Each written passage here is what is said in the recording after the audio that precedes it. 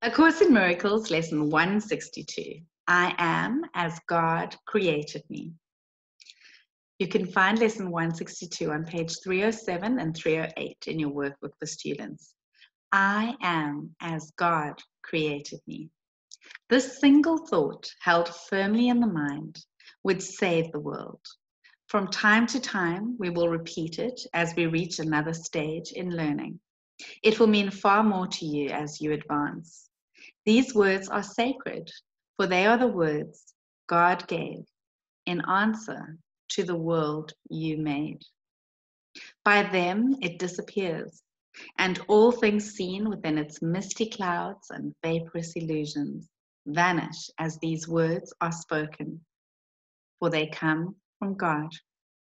Here is the word by which the Son became his Father's happiness, his love, and his completion. Here creation is proclaimed and honored as it is. There is no dream these words will not dispel, no thought of sin and no illusion which the dream contains that will not fade away before their might. They are the trumpet of awakening that sounds around the world.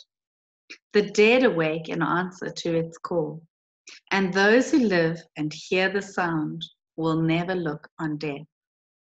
Holy indeed is he who makes these words his own, arising with them in his mind, recalling them throughout the day, at night bringing them with him as he goes to sleep. His dreams are happy and his rest secure, his safety certain and his body healed, because he sleeps and wakens with the truth before him always. He will save the world because he gives the world what he receives each time he practices the words of truth. Today we practice simply, for the words we use are mighty and they need no thoughts beyond themselves to change the mind of him who uses them.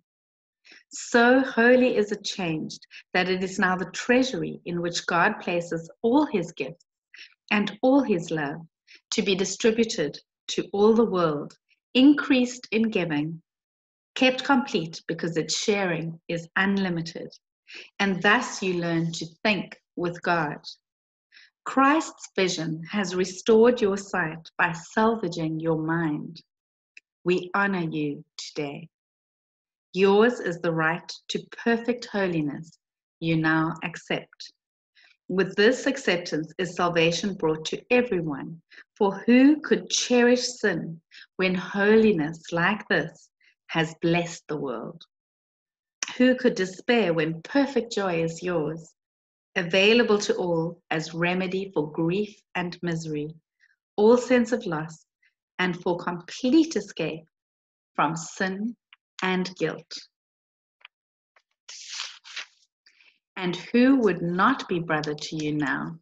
You, his Redeemer and his Savior.